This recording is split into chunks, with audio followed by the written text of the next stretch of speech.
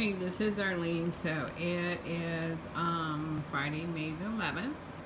And in prior YouTube videos, I talk about the frequencies and you see the frequencies.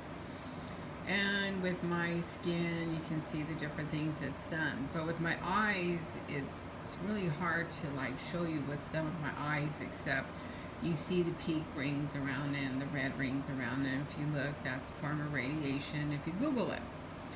But to give you an idea, some days my vision is like this, and then depending on the targeting, my vision can be like this, or my vision can be like this, like it is right now. And that's from the intense frequencies that I get that go into my eye.